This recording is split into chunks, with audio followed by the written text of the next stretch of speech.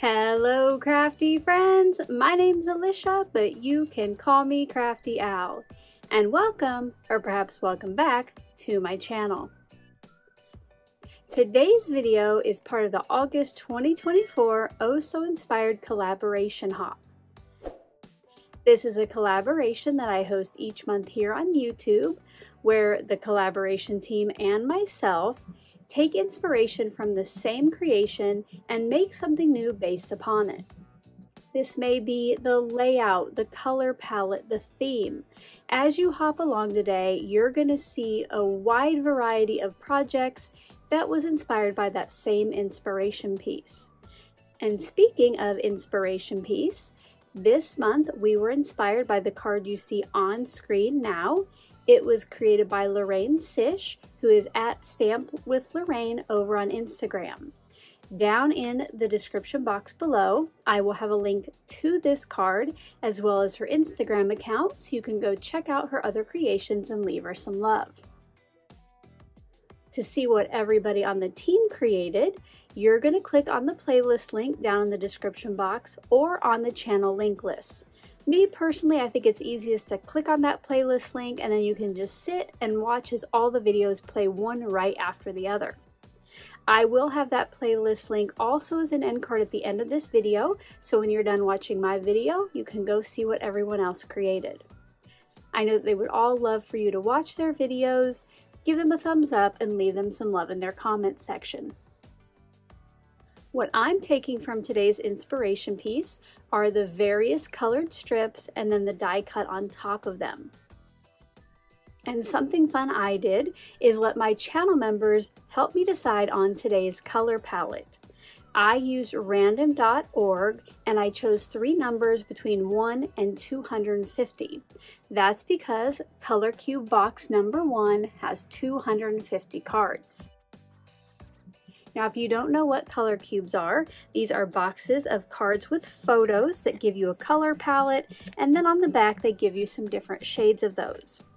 I love to use these. I use them very frequently. In fact, I'll put my Color Cube playlist link in the description box below, because as I say many times, if it isn't like your normal color rainbow, I have a hard time putting colors together, so this helps me. The randomly chosen numbers were 13, 72, and 146. All of them are pretty much fall color palettes, which is appropriate with the new season that's coming up. And my channel members chose, let me know your guess down in that comment section, they chose lucky number 13. So today I will be using this along with some cardstock scraps. As I get into the process, I'll let you know about other products and tools that I use, but as always, if I ever leave you with any questions, feel free to leave those in that comment section below, and I'll get back to you just as soon as I can. Let's get crafty! When I use a Color Cube card for a project, the first thing I do is bring in my cardstock swatch ring and try to match up the colors I have with the colors on the Color Cube card just as close as possible. Now, I do get a lot of questions on this ring. Each time I get a new cardstock from Tailored Expressions, I use a tag die I own to cut out a little swatch or a little tag from it. I keep the ring in Roy G. Biv or rainbow color order, and when it's on my shelf, I store them in alphabetical order. I have found out that this really works for me. The colors I ended up choosing were Dijon, Pumpkin, Cherry Pop, and Jalapeno, and I just brought in a scrap of each. Now, the card does have 5 colors, but I thought the last 2 were pretty close, so I'm just going to use this single green. Now, for my card base and to put my little strips onto, I did also bring in a piece of Toffee cardstock as a neutral. At this point, you could definitely use a trimmer to cut your strips from, just varying the widths, but for me, I'm going to be using Tailored Expressions Easy Strip Stitch dies. I own the 1/8, 1/4, and 1/2 inch width dies, and since I only have 3 die sets and 4 colors of cardstock, I will be using one of the die sets twice. While I was off camera using those dies, I also cut a piece of toffee to 4 1/4 by 5 1/2 to put my strips onto. Then this part probably took the longest of all. I kind of figured out the color order I wanted to go and the arrangement. I did vary the color, the width of the strips, and how far that they went into the piece of toffee cardstock. And once I kind of had a pattern figured out, which I went green, yellow, orange, and then I put a red strip every 3rd strip, I then brought in my Barely Art liquid glue to start adhering these down. All I did was add some to the back, and then I started placing down the strips. I was trying to be very mindful of how much space was between each one to keep those consistent. I'll show you here how I did a few of those, but most of it I did do off camera.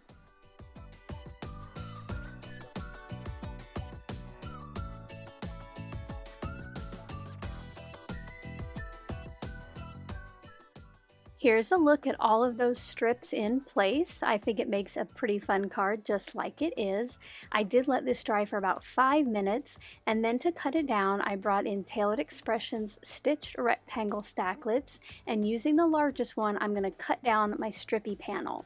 I also grabbed a piece of Buttercream frosting cardstock, which just is a little bit off-white, and I'm going to cut a piece for the inside of my card to write the personal message. While I was off camera, I prepped a top fold toffee card base, and now I'm going to add the buttercream frosting piece to the inside and the scrappy strip piece to the front, both with just ATG to keep everything nice and flat so far. I did try to get a nice even border all the way around, and on the front where it's the toffee on toffee, I do like that effect, how there is some color bleeding off some of the edges, but then you also have the toffee and the stitching right next to each other. For my focal point, I will be die cutting the largest flower from Tailored Expressions Cone Flower die set, and for my sentiment, I brought in the Spellbinders A Little Hello Sentiments. It does have a coordinating stamp set, but I will just be using the Hello die and the first shadow.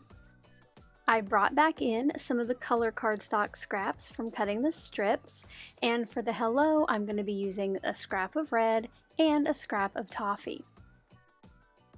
Once all of the pieces were die cut, it was time to start assembly. For this, I am using the Barely Art liquid glue, so I have some wiggle time to move stuff around where I need it. And then to help get the hello centered right on top of its shadow, I used a pair of tweezers while I added glue and started to get it placed onto its toffee shadow.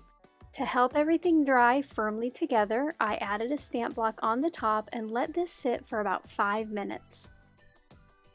After that had dried, I added some foam tape strips to the top of the cone flower. I am going to adhere the stem down flat because I will have the hello die popped up right on top of it. I played a little bit with the arrangement, and then once I liked it, I started adhering everything down.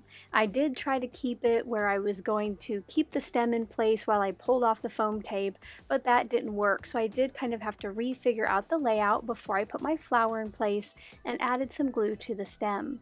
Once that was down, I pulled the release paper from the hello die and got that put in place. But you'll see here that I did go ahead and add some Barely Art liquid glue to the top of the foam, just once again so I have some wiggle time while placing that down before I get it in a place I don't want it, and then it's hard to pull back up. To finish the card off, I brought in some gold matte enamel dots from Tailored Expressions, and I put 6 total on the card front. I put a larger one and a smaller one next to each other in 3 different places. I thought that the matte gold went well with kind of the fall feel of this card. And here are some close-up looks at the finished piece.